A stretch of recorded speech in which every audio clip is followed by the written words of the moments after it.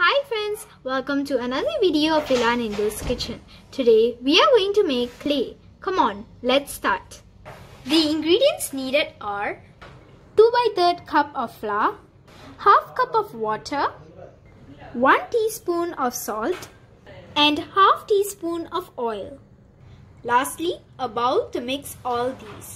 So first add the flour, next add the water. Mix this. Now add the salt. Next add the oil. Mix this. Now I have made the dough.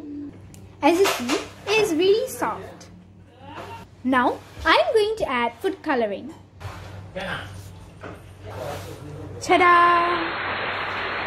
I have mixed pink, yellow and orange colors. So our clay is ready.